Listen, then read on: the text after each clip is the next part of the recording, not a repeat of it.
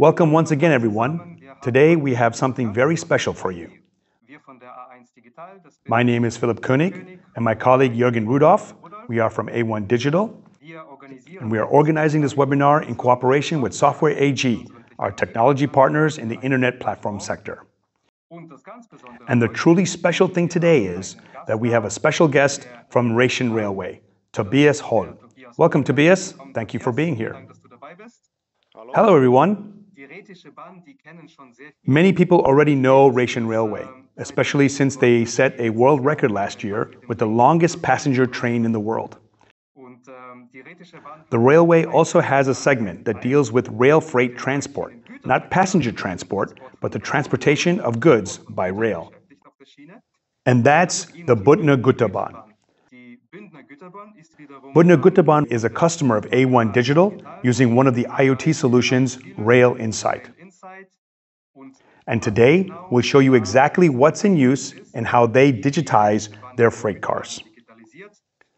In other words, today is not so much about theory, but rather real insights and practical experiences. Tobias, you are the Senior IT Project Manager at Rhaetian Railway, and now I hand it over to you.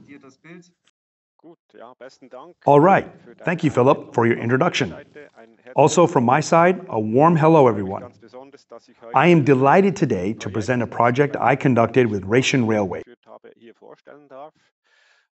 It's about the digitization, or should I say, smartification of our freight car fleet. As Philip already mentioned, some of you know us from the world record attempt with the longest passenger train, consisting of 100 wagons stretching nearly 2 kilometers. That was successfully carried out in autumn 2022.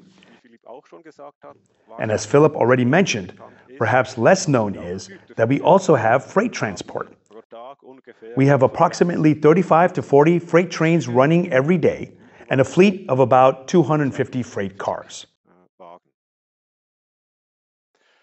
In a nutshell, we handle both passenger and freight transport. We also transport various types of vehicles through the tunnel, approximately 500,000 vehicles. We are about 1,600 colleagues, with a network spanning almost 400 kilometers. Located in the canton of Graubünden, the easternmost canton in Switzerland. Other well-known brands of ours are Benina Express and Glacier Express. I'll now dive into the topic here. I attended the InnoTrans Forum Güterverkehr in Berlin in 2018.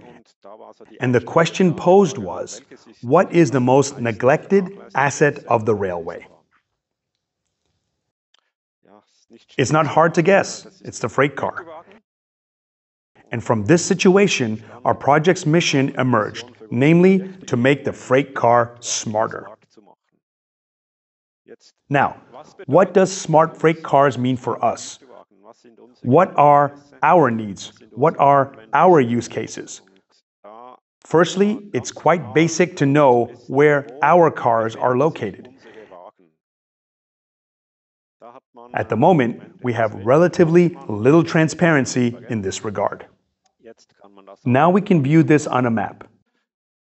It's not just knowing about where the cars are, but also where we have available parking spaces, where we can place additional cars. Finding available spots on a siding can sometimes be challenging.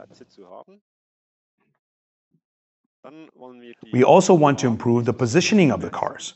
That means determining the optimal car for a job, not sending a car all over the network, but choosing one that is as close as possible. We also need to increase the utilization of the cars and trains. For us, a train like this one is the ultimate. Long trains like this are rare, but that's the goal.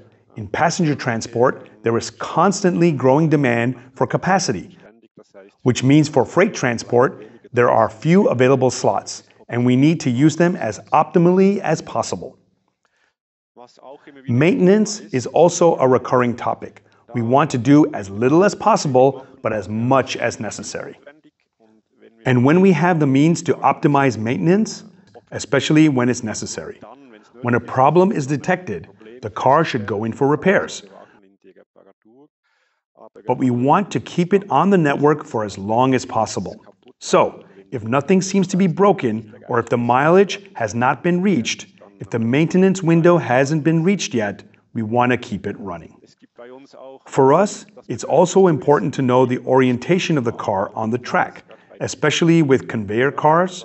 These motor cars, the conveyors need to be lined up properly, or else the ballast falls out.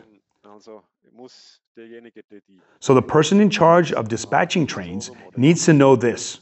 There are also other examples, such as construction machinery, which have a specific working direction and need to be brought to the construction site correctly, or they end up in the wrong place. What's also very interesting for dispatching is knowing the loading condition. If you know a car is empty, you can assign it to your next job. Or if there's something in it, then the customer also has to pay a fee. We've solved this by attaching a sensor to the bottom of the car's frame, that red sensor there. And it measures the distance between the car frame and the axle to determine if there's anything on it. If there's something on it, the distance is shorter because it's being compressed. This is very helpful, especially for wood transport, oil transport, where you can't see if something is inside an oil tank or not. And lastly, another use case is temperature monitoring. For food transports, this is essential. We not only monitor, but also record the temperature to provide proof of maintaining the cold chain. We've grouped these different use cases into 4 or 5 main application scenarios. The first use case is visualization, simply displaying where the vehicle is located. The second use case is vehicle maintenance, which we can optimize. The third is monitoring and triggering alarms, especially for temperature monitoring. The fourth is object localization, where we aim to monitor and locate other machinery or smaller installations. The data science use case is very interesting, but we haven't been able to implement it so far. That's the top layer, the user layer on one side. The bottom layer is the vehicles, including freight cars, thermal vehicles, or infrastructure vehicles, construction vehicles, and then there are small devices. These are actually the carriers of the sensors out there. A1 Digital's job is to connect these two layers. On the one hand, with the device and connectivity layer, and on the other hand, with the platform and data center layer.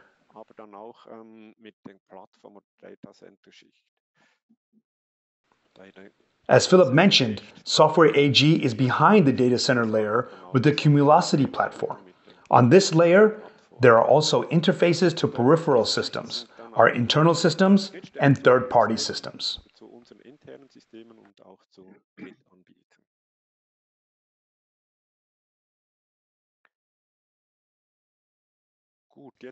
Now, we started a project. We issued a tender,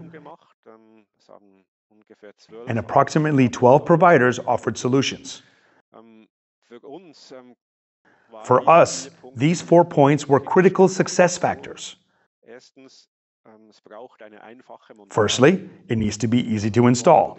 We don't want to bring a freight car into the workshop just to install a device.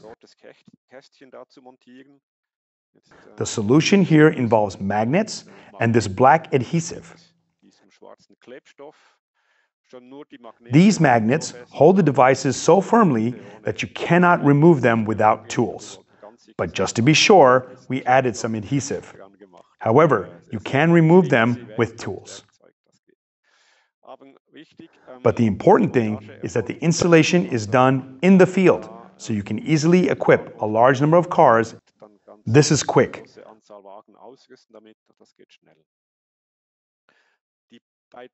But the second and third points are connected. Mapping to the track network is very important for us. We are a railway company, and we want to know where the car is on the track.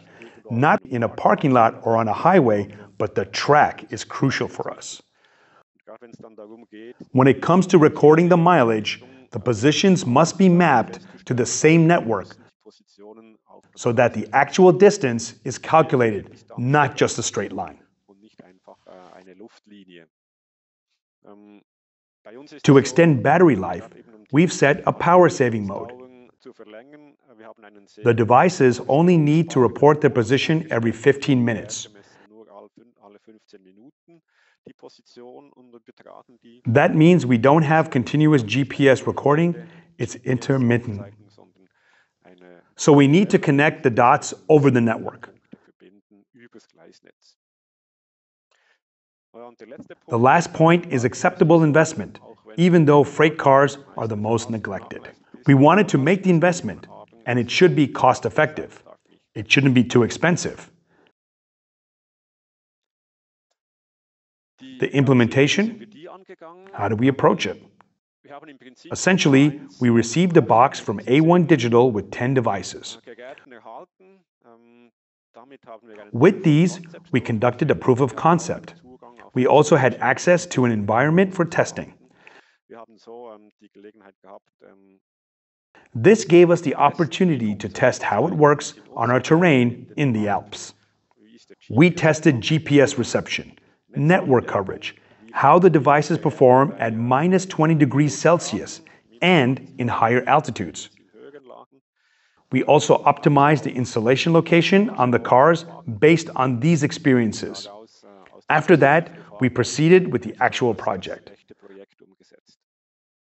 We also had resources that supported us during the installation. There's an app with simplified staff training, making it quite quick.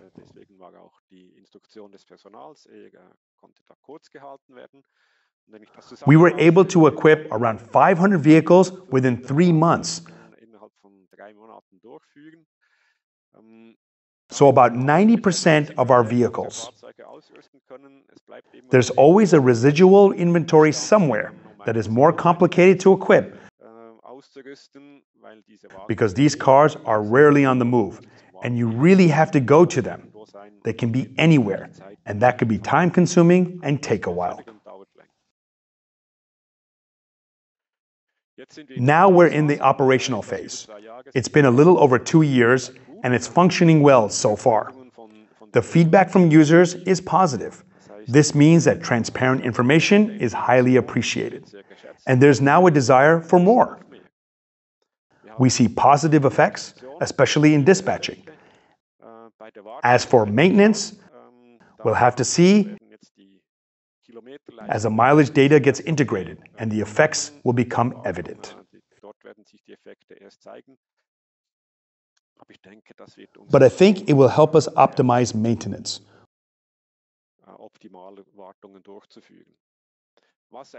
We see potential for more. We'd like to do more, but it requires resources and people with specific skills. It's not widespread within our organization, but we are working on it, and we have a partner in A1 Digital who is also very helpful. As I mentioned, A1 Digital is a service provider together with Software AG and Cargomon. The operation is running fairly smoothly. We have an internal ticketing system, which is pretty standard. I won't hide the fact that there have been some problems. Not everything runs smoothly. The system needs maintenance, and it has some growing pains. For example, we had a loss of historical data because the standard setting was 2 years, and it was overlooked that this data needs to be copied. The other issue was related to the shutdown of the 2G network in Switzerland. Abroad, the network is still in operation, but it will eventually be shut down there as well.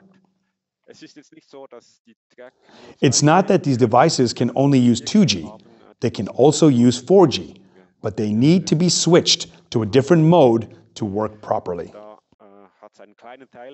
There were some devices that became offline during this transition. They were not updated while in storage, so they went offline. At the moment, we receive the service as a black box, which means we also rely on the proactivity from A1 Digital's side. Sometimes there are a few things we would like to see improved. Things are going fairly well, and looking ahead, there's a desire for more. We continue to equip more vehicles, more locomotives, and more operational vehicles. We also integrate data from third-party providers. What's very interesting for us are these measuring gauges. They allow us to precisely determine the weight of the cargo within a few percentage points. This is useful for billing and safety considerations. It is very interesting to know the weight immediately. Another topic is that railway professionals refer to wagon numbers, while shippers or freight forwarders use container numbers or swap body numbers. There needs to be a way to reconcile these terms so that everyone is speaking the same language. And that's what we are currently working on. How can we match wagon numbers with container numbers?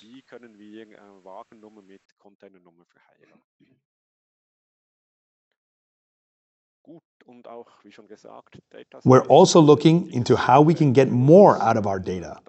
Unfortunately, at the moment, we don't have the resources for it.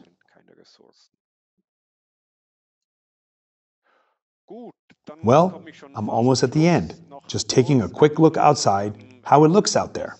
What I've been talking about is not just nonsense. It is a fact. I hope you can see it now.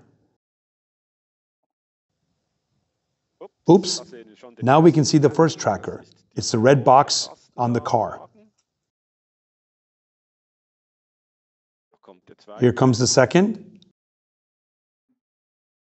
the third, and the fourth. Are you going to show us all 500 trackers? No, no, no, no. Our trains are not that long. And there's another tracking, a swap body. Exactly the issue I mentioned earlier. The car down there on the track, and it also has tracking. Now the challenge is, how can we save on tracking by finding a smart solution to marry them? Well, we don't have such long trains, no problem. Now, the train has departed.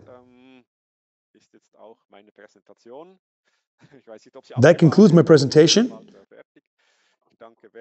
Thank you very much for your attention. And now I hand it back to Philip. Thank you, Tobias. That was certainly an interesting presentation. And it's great to get practical insights because a use case is initially something very theoretical. And it depends on how it's implemented and how it actually works in the business case.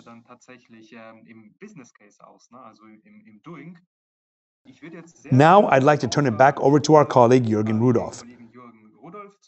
Jürgen, you're responsible for A1 Digital's rail solutions, and we'd like to hear from you how this all actually works and what's behind the implementation.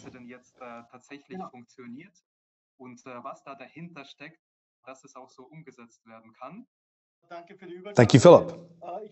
I have the first slide here, how it all began. I'm going down memory lane because Smart Cargo at the time at Rail Cargo Austria was my baby, because I was responsible for the rollout of Smart Cargo, which is essentially the same solution that Tobias explained for Rhaetian Railway.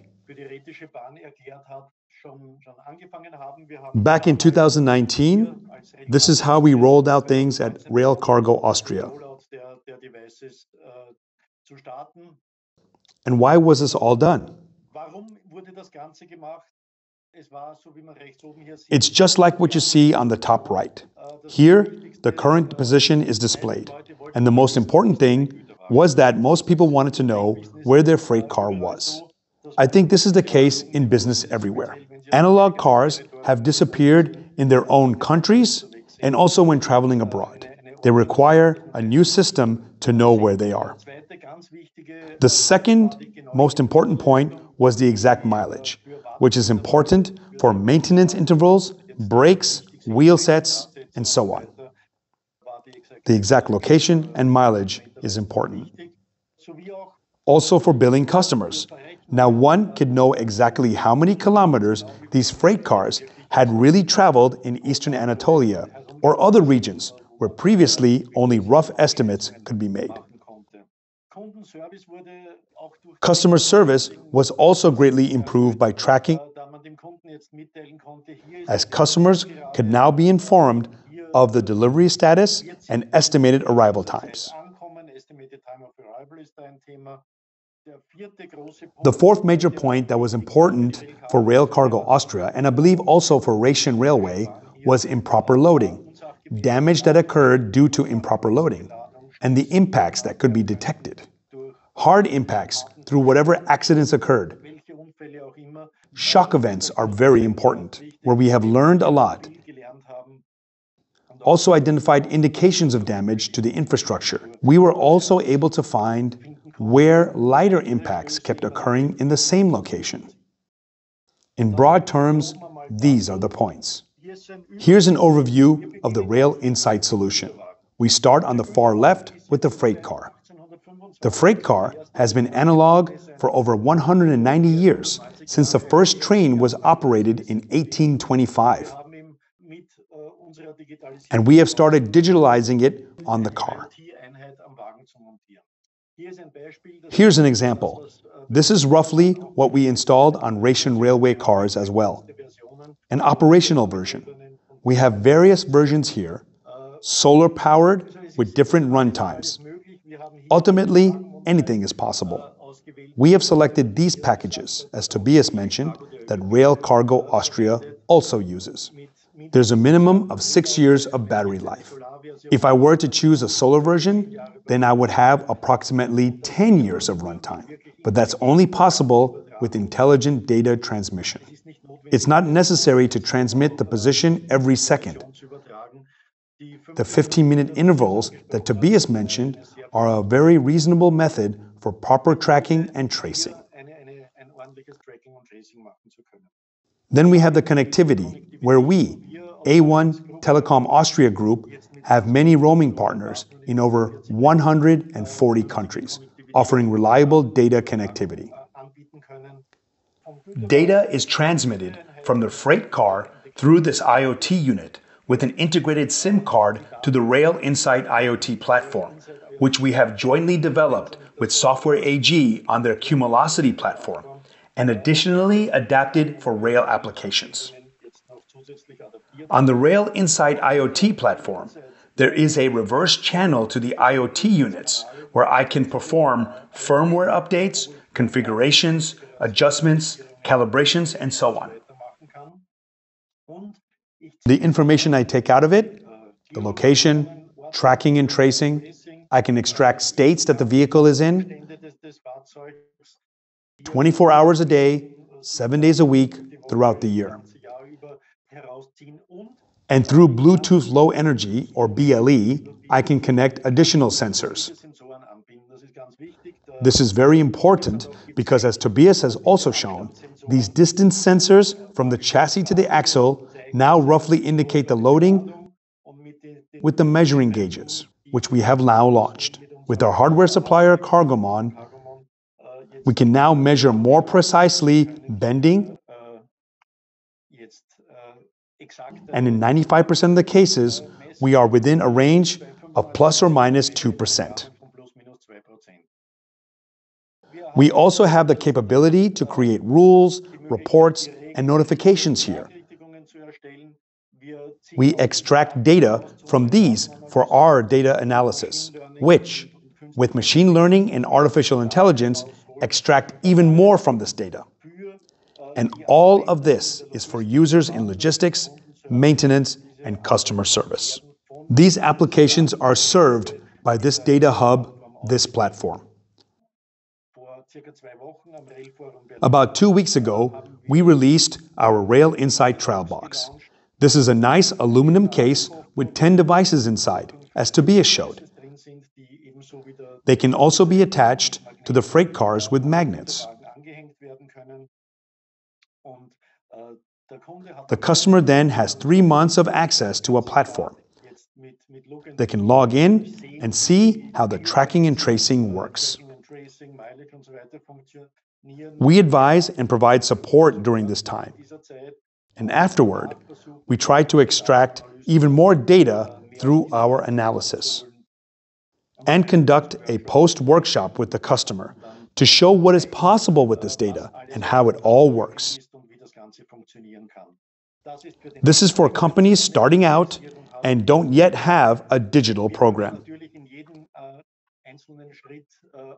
We, as A1 Digital, can step in at any juncture and offer our services in terms of connectivity, IoT platform, cloud services, and data analysis.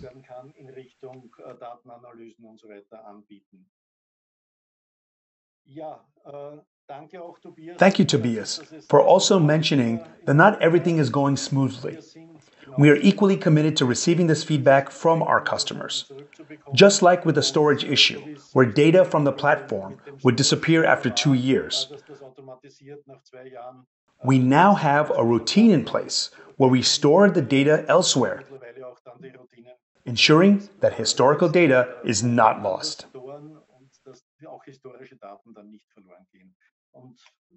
I think that's learning by doing, and that's how projects should run. Do we have another topic, Philip, that we wanted to address briefly? Thanks, Jürgen. An important topic before we get to the questions. So what is the secret to success? How does it all work? And here it's simply necessary to say, for this to work as we've described, there must be a collaboration.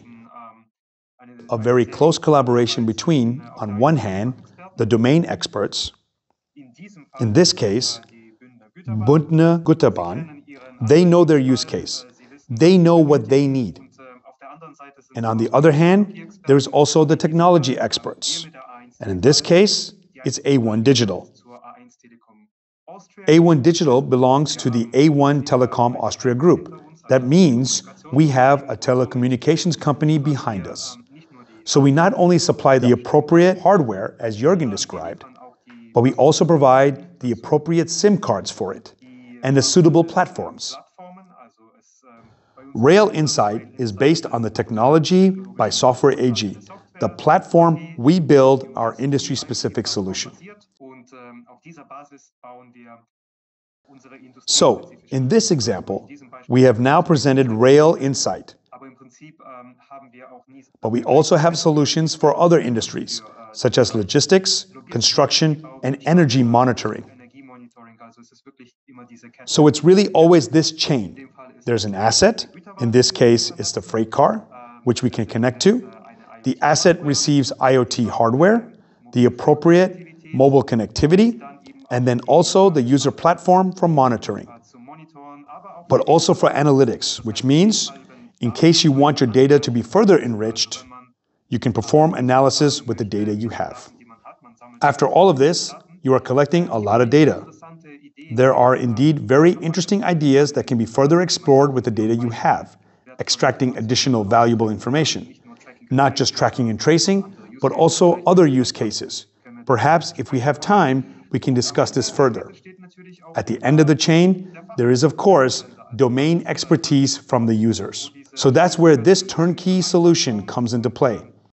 It also depends on the service, on the interaction between domain experts, technology experts, and also in the application of the service.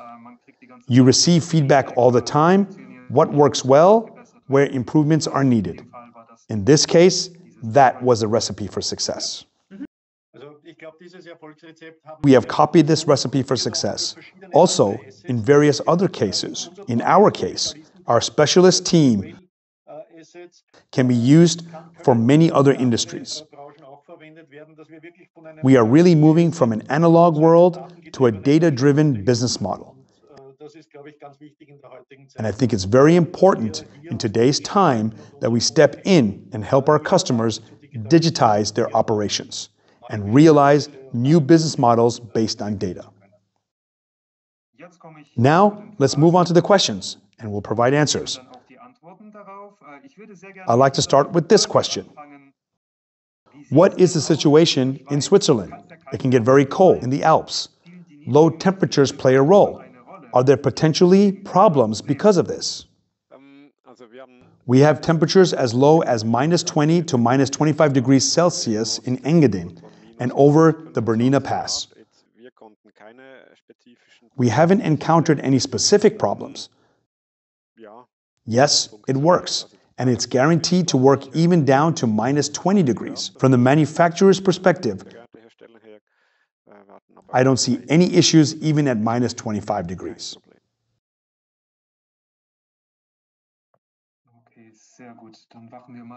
The term DAC, digital automatic coupling, aren't these use cases already served by DAC? I'll take that question.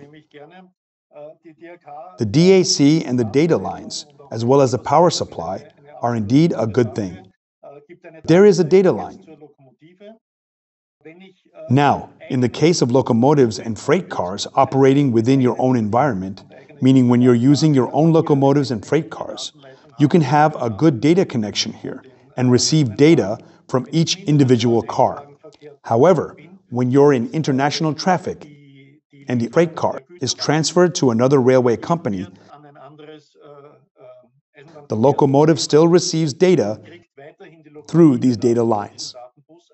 However, the car owner may not necessarily want to share data about the condition of their car.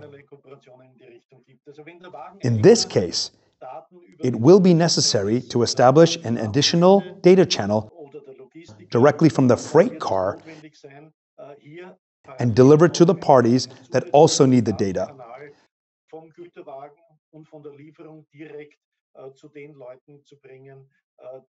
Hence, the coexistence of two data streams that complement each other.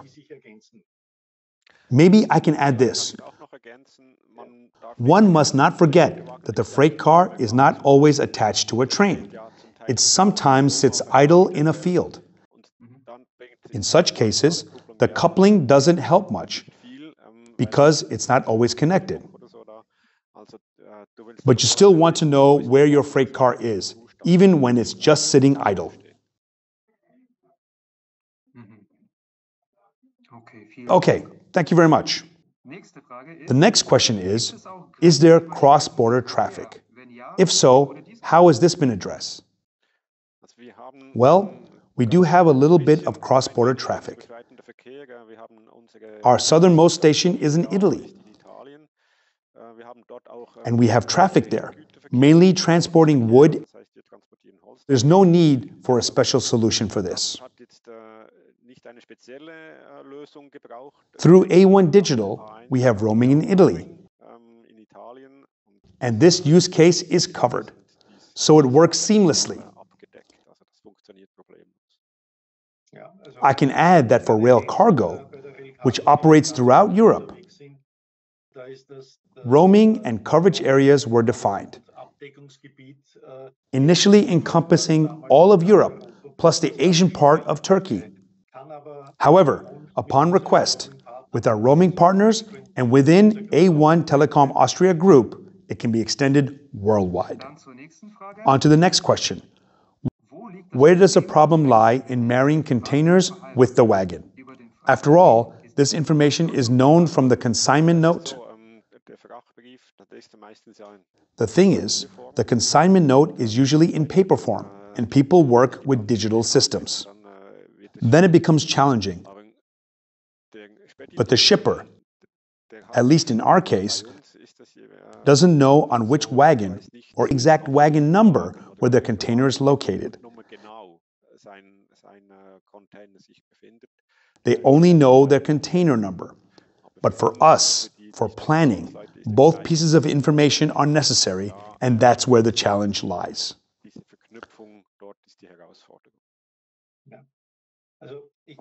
Yes, well, I believe swap containers are not only on rail, but also on the road and water transport. There are two parallel systems here. Of course, there is a possibility, if the right device is used, they can communicate with each other. But if we have a kind of standardization here, then everything will be possible in the future. We are working on it. There are individual applications. It will be possible. As long as we have many parallel systems, there are still some complexities to overcome. But theoretically, from a technical standpoint, I can connect any containers via Bluetooth to all of our old systems and transmit the data together.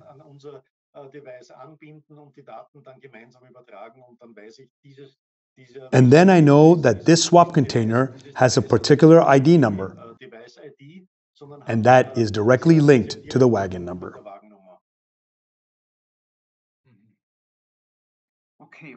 Okay, then the last question is about weight measurement. First, how accurate is it? I mean, Jürgen, you already answered it earlier. Secondly, what is the range in terms of minimum and maximum weight for it to work? So we have the two systems I mentioned. The distance measurement, as Tobias showed, I would say it can show whether it's loaded, empty, or approximately half full. So loaded and unloaded, which is important. In this more accurate measurement, we are really within a range of plus or minus 2%. And I can only say we conducted tests where a colleague jumped onto an empty freight car, which I would say still weighed around 20 tons. But the colleague only weighed 70 kilograms, and you can see a reaction in the measurement. So when we are fully loaded, or if a car has 80 or 90 tons, we are truly operating within the plus or minus 2% range. I would say this plus or minus 2% is even a bit conservative. For example, with 4 measuring devices well positioned on each bogie, left and right, we can detect not only the relatively precise bending, but also the uneven loading, which is of interest for many use cases.